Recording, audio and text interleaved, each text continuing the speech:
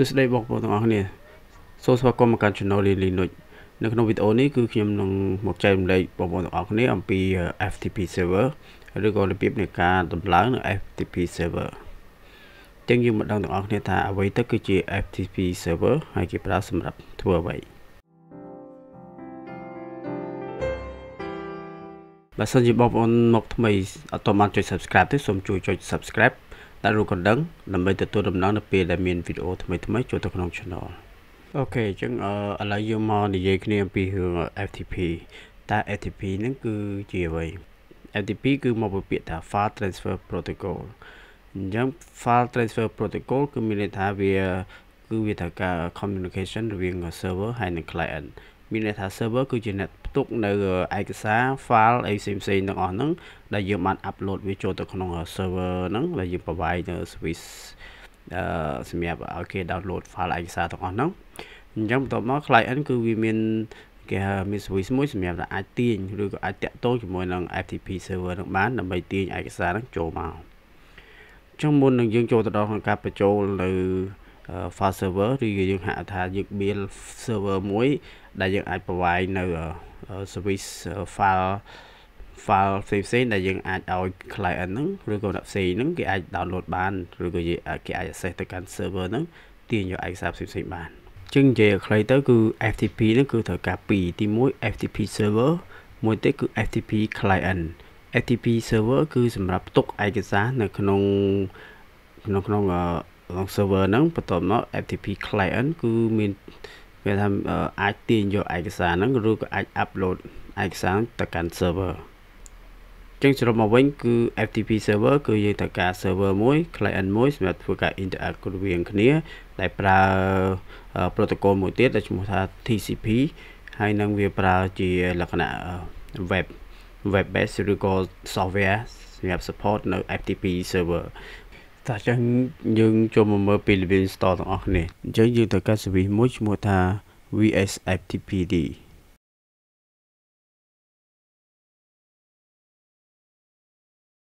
បន្ទាប់ពីយើង install ហើយឥឡូវនេះយើងមក check មួយ service មើលតើវា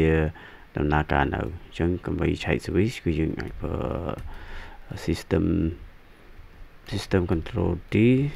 status ហើយនឹងឈ្មោះ service របស់យើង VS FTP អូខេយើងឃើញថា up and running មាន active ហើយឃើញនេះ active ហើយចាំមើលថា service របស់យើងបាន install ចូលទៅក្នុង computer ចឹងគឺនេះគឺជា computer server របស់យើងដែលខ្ញុំធ្វើការ remote ចេញពី desktop client របស់ខ្ញុំអញ្ចឹងឥឡូវនេះខ្ញុំចង់បញ្ជាក់តិចចឹងមានថាឥឡូវនេះខ្ញុំចង់ប្រាប់បងប្អូនថាខ្ញុំមាន desktop នេះមួយហើយខ្ញុំមាន web server នេះ FTP server នេះហើយនឹងខ្ញុំមាន DNS ទីទៀតយើងនឹងធ្វើការវាយឈ្មោះអីមួយដែលយើងដាក់ឈ្មោះឲ្យវាមកហើយយើងចូលទៅប្រើ FTP download ឬក៏ upload file ហ្នឹងតាមរយៈ desktop របស់យើងនេះអូខេបន្ទាប់ពីយើងធ្វើការ install ហើយឥឡូវនេះយើងចូលមក check មើល configuration របស់យើងឬក៏យើងធ្វើការ test ចូលក្នុង local ឥឡូវនេះខ្ញុំនឹង saddlebox test នៅ user default របស់វាមួយឈ្មោះថា FTP ឥឡូវឧទាហរណ៍ថាខ្ញុំ log ចូល FTP យើងចូលក្នុង command ចូល server យើងមក localhost យើងឲ្យ FTP user នៅ distro ខ្លះគេដាក់ anonymous account ណាចឹងខ្ញុំដាក់ FTP password កន្លែងនេះគឺ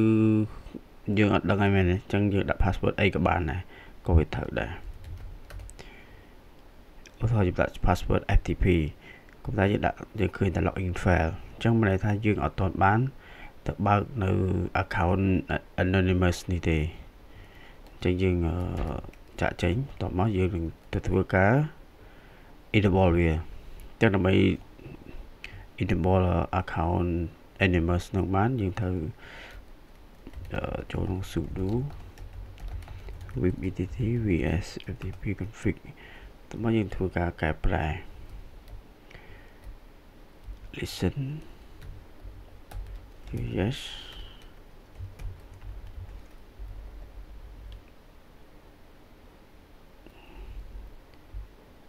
anonymous យើងយក yes local យើងយក no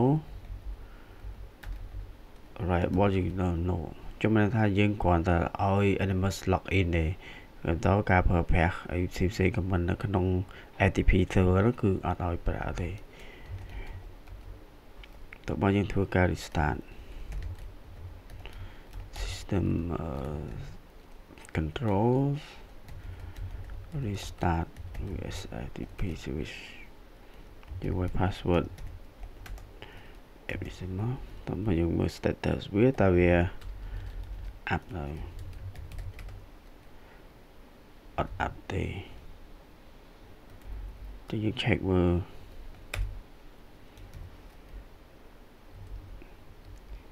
listen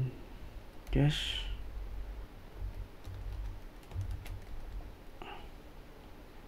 no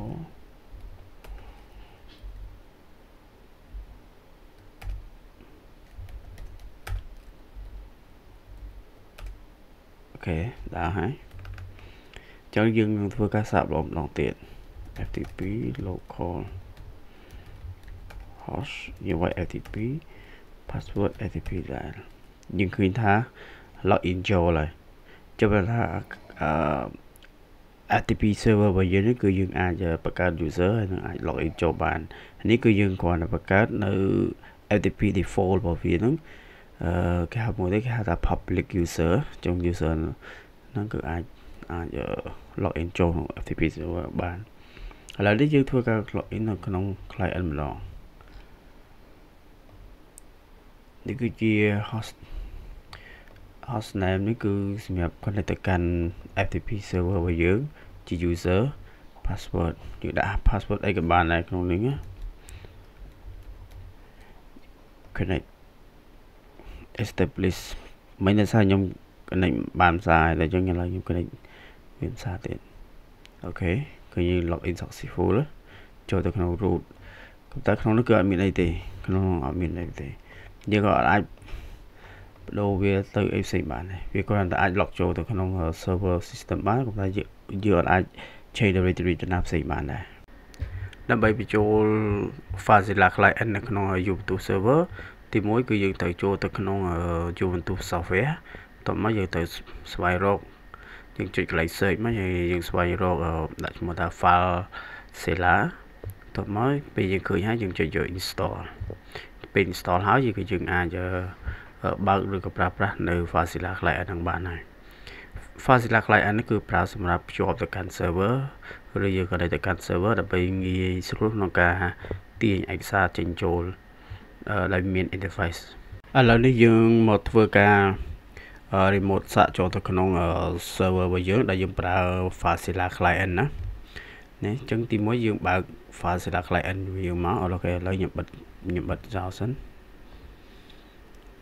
តោះមកយើងបើកវាយើងចុចចូលនេះមកយើងហៅពាក្យ Fazilla បើសិនជាបងប្អូនអត់នេះទេយើងអាច search មើលទៅ Fazilla គេបើទៅ file មកវាមាន Fazilla click យក Fazilla មកអូខេយើងអូខេមកដែលសារតែវាមាន file ខ្លះនៅក្នុងវាអត់ទាន់បានចប់អញ្ចឹងអញ្ចឹងអូខេឥឡូវនេះយើងនៅក្នុង Fazilla client ហើយយើងកន្លែង host name នេះគឺយើងដាក់IP របស់ server ឬក៏យើងដាក់ឈ្មោះរបស់ server FTP server របស់យើងកន្លែងនេះគឺយើងដាក់ user ដែលយើងចង់ login ហ្នឹងហើយនឹង password port បើសិនជាយើងដូរបើសិនជា server យើងដូរ port យើងត្រូវដាក់ port តែបើសិនយើងអត់មានបានដូរទេ default port របស់វាគឺ21ហ្នឹងគឺយើងមិនដែរជាឧទាហរណ៍ថាខ្ញុំfile FTP file server ដែលខ្ញុំដាក់ហ្នឹងគឺឈ្មោះថា file sv or my server lab.com user ខ្ញុំដាក់ឈ្មោះ svr1 port ខ្ញុំដាក់ទេចឹងខ្ញុំចុចយក quick connect ចឹងដោយសារតែ FTP របស់យើងនេះគឺវាសួរវាដោយសារតែ server នោះអត់ support នៅ FTP over LTS ចឹងវាគ្រាន់តែ alert ប្រាប់យើងចឹងយើងចុច OK មកចឹងយើងអាចធ្វើការ connect ទៅកាន់ server បានចឹងយើងមើលខាងឆ្វេងនេះគឺជា client របស់យើងឬក៏ desktop របស់យើងម៉ាស៊ីន client យើងចំណែកខាងស្ដាំនេះ panel ខាងស្ដាំនេះគឺជាកន្លែង server ចុះបងប្អូនមើលអញ្ចឹងនៅក្នុង home user ដែលយើងនេះអញ្ចឹង user នេះគឺអត់មានអីទេណាអញ្ចឹងឥឡូវខ្ញុំចូលក្នុង root train នេះគឺ root ចឹង root យើងមើលយើងមានfile ច្រើនណាដោយសារតែ user នេះគឺជា user admin អញ្ចឹងហើយបានជាយើងឃើញនៅ file ច្រើនបែបនេះបើសិនជាយើងកំណត់សិទ្ធិនៅក្នុង user នៅក្នុងម៉ាស៊ីន server របស់យើងនោះអញ្ចឹង user ហ្នឹងវានឹងឃើញនៅអ្វីដែលយើងបានកំណត់ឬក៏បានបង្កើតឲ្យទៅ user នោះទេអ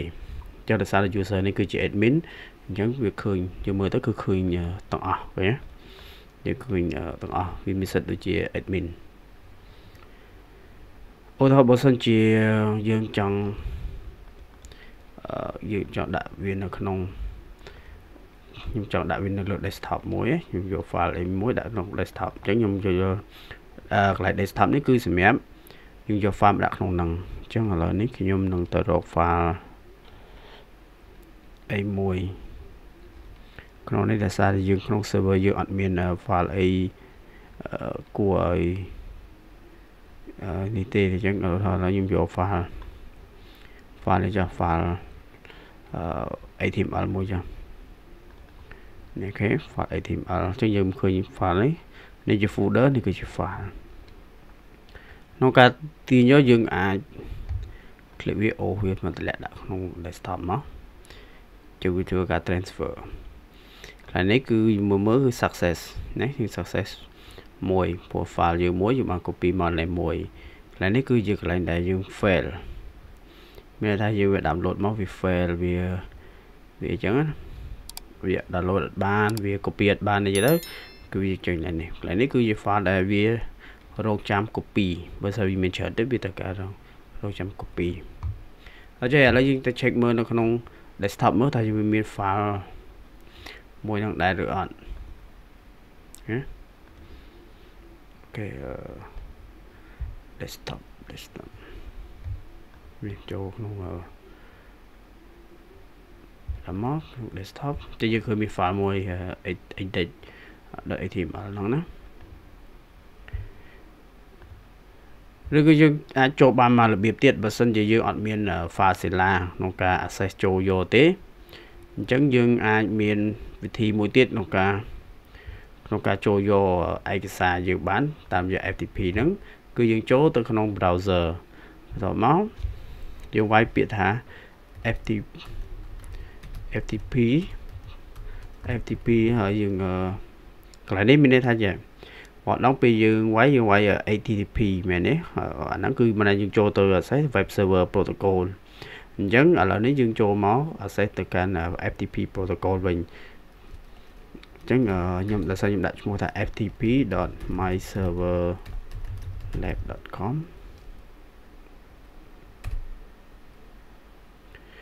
ចឹងដោយសារ FTP នេះគឺមិនថាខ្ញុំដាក់ឈ្មោះឲ្យវាទេយើងអាចដាក់ឈ្មោះអីផ្សេងក៏បានដែរ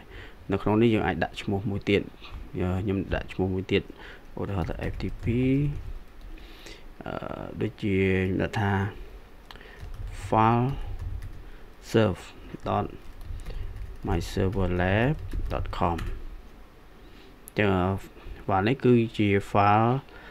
យើងកាន់ access ទៅកាន់ web server អញ្ចឹងយើងដាក់ user ហើយនិង password នៅក្នុង FTP server របស់យើងទៅគឺយើងអាចធ្វើការ access ចូលបានឃើញទេវាមិន copy កន្លែងមិញទេកន្លែងមិញគឺមិន copy FileZilla មិញទេគាត់ថា FileZilla គឺវាមានភាពងាយស្រួលជាងអញ្ចឹងចេះក្នុងនេះគឺអត់មានអីទេក្នុង file on មានអីទេអូខេលើកនេះខ្ញុំនឹង save វាមួយមកមកវាសួរពេកsave វាយើងអាចចុច top level ទៅវានឹងទៅកាន់ folder root យើងណាដែលយើងអាចយក copy បានឧទាហរណ៍ខ្ញុំចង់ copy file មួយទៀតណា save មកនេះជាក្នុង folder ហ្នឹងយើងអាចធ្វើការសាកល្បងនៅការបង្កើត file ឬក៏ folder បានចុះថាយើងចង់ download ឡើង file ណាមួយហ្នឹងគឺយើងគ្រាន់ចុច download មកយើងគ្រាន់ចុចលើវាមកវានឹងទាញយកអា file ហ្នឹងដាក់ក្នុង desktop យើងអូខេមកណាចុះយើងអាច save វាបានណាមែនណាដូចយើង download ពីកន្លែងផ្សេងចឹងចុះវាយើងមើលទីតាំងវាទៅទីតាំងរបស់យើងដាក់នៅកន្លែងណាវានឹងទៅនៅកន្លែងហ្នឹងOkay, me you mean No, God, please, no, no, no. ជាថ្មីម្ដងទៀតបើសិនជាបងប្អូនថ្មីអត់បាន subscribe ទេសូមជួយចុច subscribe តាក់រូបកណ្ដឹងផងដើម្បីបានទទួលដំណឹងនៅពេលដែលមានវីដេអូថ្មីហើយបើសិនជាវីដេអូនេះមានប្រយោជន៍សូមបងប្អូនចុច like មួយមកដើម្បីជាកម្លាំងចិត្តដល់ខ្ញុំបានសូមអរគុណជួបគ្នានៅមេរៀនក្រោយៗទៀត